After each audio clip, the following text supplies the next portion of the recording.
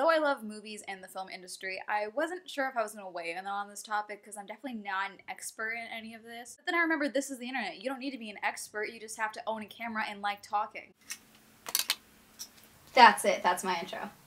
I'm Amanda and you're watching Swell Entertainment, and as I'm filming this is a developing story, and I'm sure once this goes out on Tuesday, there is probably going to be some new information out there, so there's a very real chance that by the time I publish this, the bulk part of this video could be technically outdated. I do still want to give my opinion, but by the time this comes out, or between the time of me editing this, there may be some new developments, which I will try to include if they happen while I'm editing, but if they do come out after the fact, I will just make a pinned comment. Over the last couple of days, there's been a story unfolding of a feud isn't the right word, let's say standoff, between Universal Studios and movie theater companies like AMC and now Regal. Personally, I think it's really funny that all of this stems from Trolls World Tour. Easily, all of this could change the course of the film industry, and it's all due to Trolls World Tour. Let me set the scene for you. I don't know if you guys are aware, but there's this pandemic going on.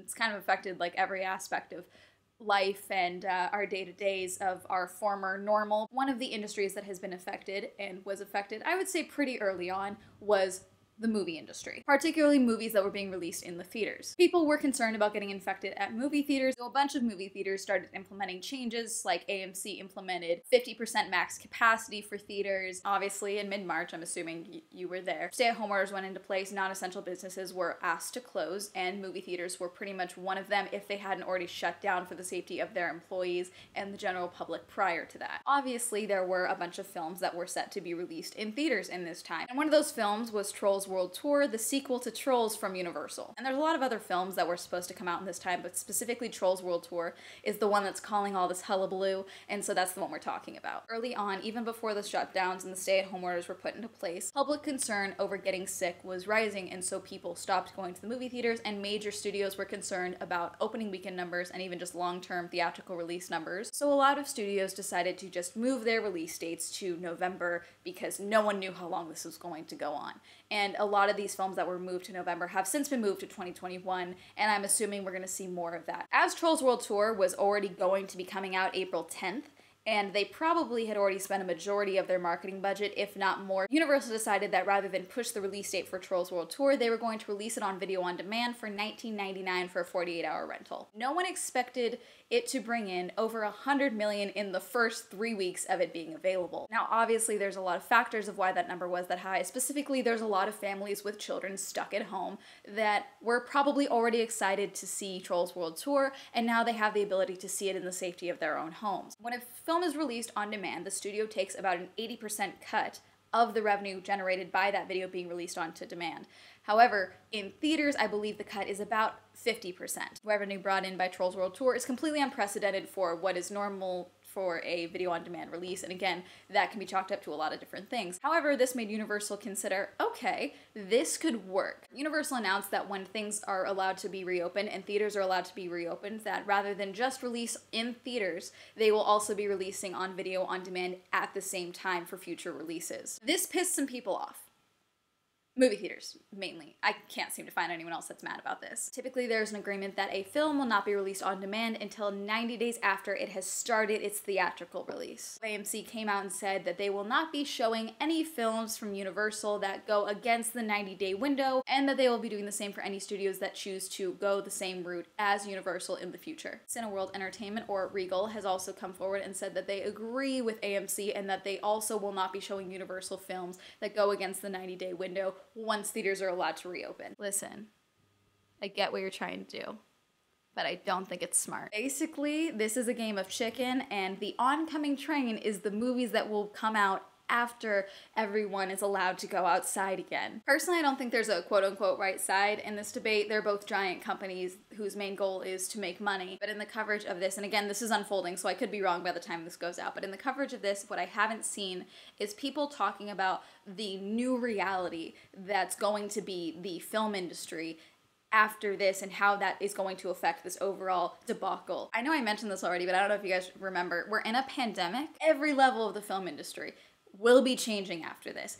I don't think the film industry is going away. As I said in my previous video, two things always survive when things get bad: organized crime and entertainment. Film is going to be fine. But how the film industry runs and how films are shot and how films are released is absolutely going to change. I don't know about you, and you can absolutely disagree with me, but I personally don't think there's a back to normal after this. I think there's a forward. I think we as a country and as a planet can absolutely move forward from this. I don't think we're gonna return to life as normal. And not just the film industry, but specifically the movie theater experience is absolutely going to change after this. There's been a couple of plans announced of how we're going to reopen the country, and everything's going to come in phases, as they've been saying, but I'm fairly certain movie theaters are not gonna be in phase one. And even when things do open up, there's going to be a bunch of safety measures in place, and one of those safety measures is probably going to be the same safety measure that was implemented by AMC and other theaters before the shutdowns happened, where there's going to be a maximum occupancy in theaters of 50%. Movie theater element of the film industry is going to change after this, and honestly, I can't see how it changed without a strong move towards video on demand. Let me put it this way. I love the movies. I personally think it is still the best way to see a movie for the first time. I like sitting in my chair. I like having the giant screen. I like sneaking in a giant pretzel. I like getting my popcorn. I like my big soda that I could feasibly spin a small child into. And I enjoy the overall experience of going and seeing a movie like that. However, when things open up again, I don't know if I'm gonna feel safe enough, regardless of what safety measures are put in place, to go to the movies right away. And there are a lot of people who probably feel the same way as me, where even though things are going to be open, they're still going to be concerned about getting sick. So let's say you kind of want to go to a movie, but you really want to go to a movie that you really want to see, or that's going to be a big deal. Are you going to pick maybe an indie art house film, or are you going to pick a blockbuster? Now, personally, I think the blockbuster films we're going to be moving away from those in the future, but that's probably a different video that's going to be more sad, so we're not going to talk about that. Moving forward with our new reality, you're going to have more people and families making the decision that many people made way before this, which is, I'm going to spend my money on a movie ticket, and now I have to risk getting sick. Many people before this already decided, hey, I don't want to spend money on a movie ticket. They were expensive before this started. They're probably not going to change their prices after this started. In my last film review on Birds of Prey, I also talked about why I believed it failed at the box office, and one of the major reasons that people gave me were that movie ticket prices were already way too high in their area, and they didn't want to spend the money on a ticket at all. So now we're going into a new time frame where people are going to have a lot less disposable income. So already you have people who are, one, not willing to spend the money on it, but now you have to factor in the possibility that people are going to be scared about getting sick. Already there's a possibility that you're going to see a drop in ticket prices because people don't have a disposable income of going to a movie theater, or you're going to see a drop in concession prices because people do deserve entertainment and probably will still go see movies, but they're going to stop spending money at the concession stands. So already you're seeing a cut in revenue there, but now you're also going to have people that are still worried about getting sick. If they are going to a movie, they're going to go to one movie, and that's going to be the movie they're going to go to for the foreseeable future. Are they more likely to go see an indie movie, or are they more likely to see a blockbuster? I don't want anyone in the comment section, I hate blockbuster movies, I only like art house movies. Okay, good for you. It's not what we're talking about. The film industry as a whole is going to take a hit in many different ways, but a large portion that is going to suffer, I think, is going to be independent studios and their film releases. Because let's say a theater has 28 screens, and now they only are allowed to fill each of those theaters with those screens at 50% capacity, okay? So already they're selling less tickets than they are used to selling.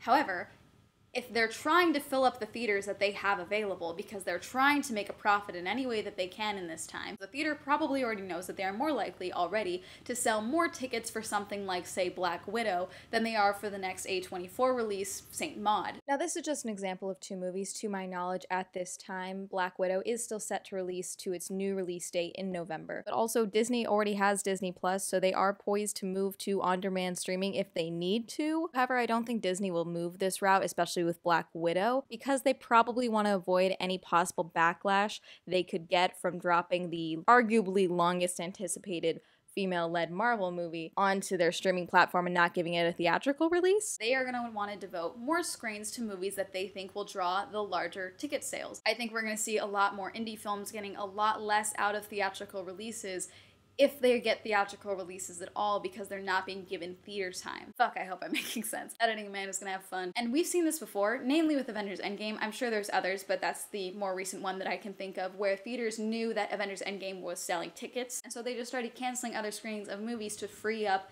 that theater for Endgame. I know I kind of hopped around a bit and probably made this really confusing, and you're like, wait, what does this have to do with AMC and Universal? My point is that people are more likely to leave their houses and risk getting sick and even spend money on a big blockbuster movie. Universal is set to release several highly anticipated movies, many of which are franchise installments, which is always box office bait, and for AMC and Regal to just decide that, hey, we're not gonna show them because they're gonna also potentially release on demand, I think is stupid, because after this, when we are allowed to re-enter into the world, things are not going to be back to normal. And we're probably already going to see a dip in people going to the theaters at all. When people do go to the theaters, they're probably more likely to want to go see a blockbuster movie, or take their kids to go see a blockbuster movie, or take their friends to go see a blockbuster movie, whatever, you get my point. Basically, they're stopping whatever possible tiny bag they were going to get at all by not playing these movies from Universal, is my point. Someone's gonna comment like, okay, but like this is normal. They don't do this for movies. They never show films that are already released on demand. They don't do that. I understand, but the world is changing, and even the Academy made an announcement saying that they will accept films that are released on demand in the time frame to be eligible for Best Picture categories without a theatrical run.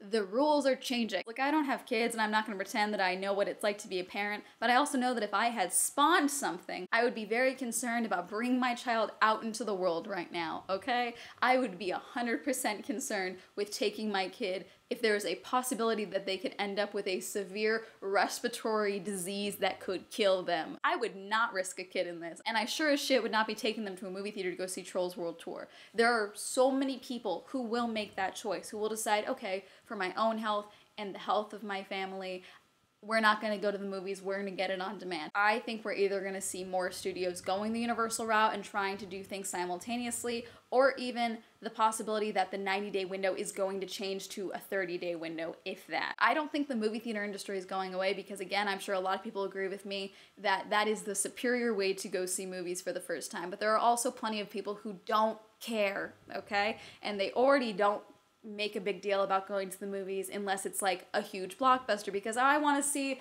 the Avengers punch each other in the face on a big screen. Before someone gets mad at me for that last line, that was a jab at me, not you. Calm down. There are already people who don't care if they see a movie in theaters, and that number is going to go up if there is a risk of getting sick, or, again, there's a risk that they don't have that much disposable income to go and see a movie the way that they used to. Like I said, this is a game of chicken, and personally, I think that AMC and Regal are gonna cave first, because again, who knows how long this is gonna go on for. I think AMC is already speculated to potentially be on the brink of bankruptcy. You know, they're gonna need any ticket sales they can get, honestly, so they're gonna want to be able to show No Time to Die. They're going to want to be able to show Fast and Furious 9 or 26. Which one are we on? Chances of them holding out on showing Universal titles, not super good. Personally, I don't really think they'll do it. I would like to take a moment to remind you that small independent theaters, art house theaters, do still exist, and they are definitely going to need support after this, because I know at least a lot of my local ones are mainly run on donations and by volunteers, and a lot of them are still going to need support after this.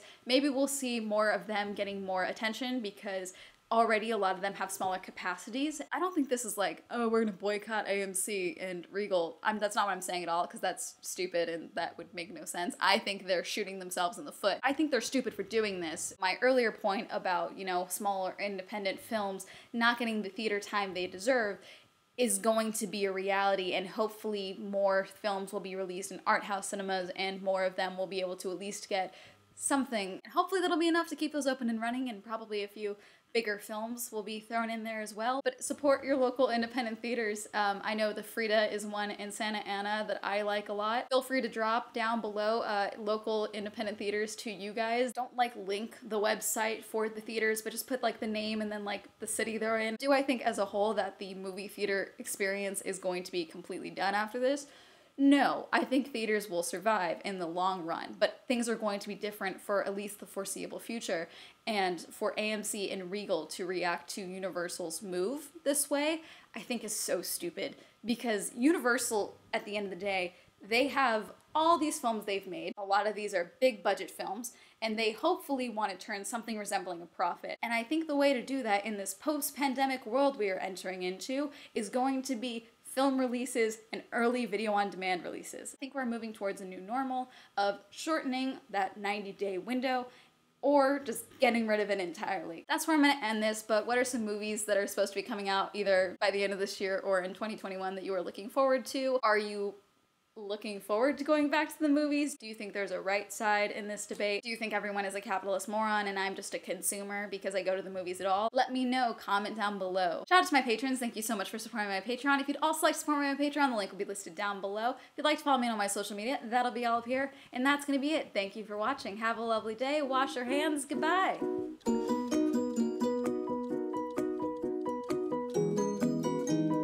Put money down on who they think is going to cave first, because I truly think that the theaters are going to cave first, especially because like a movie bringing in 100 million on VOD is very different than a movie bringing in 100 million at the box office. Thank you Adam, Alan, Elise, Alex, Bradley, Brighton, Young, Cameron, Cameron D, Christopher, Chris, Cody, Colton, Crash PC, Dean, Dawn, Elliot, Aaron, Evan, Feckless, George, Jaron, Jason, John M, John, Jonathan, Kenneth, Kim, Matt, Meme Lord the Red, Michael J, Michael, Lisa, Luis, Manga, Matthew, Nathaniel, Prylock, Robert, Stefan, Torben, Tom, Victor, William, Zendry.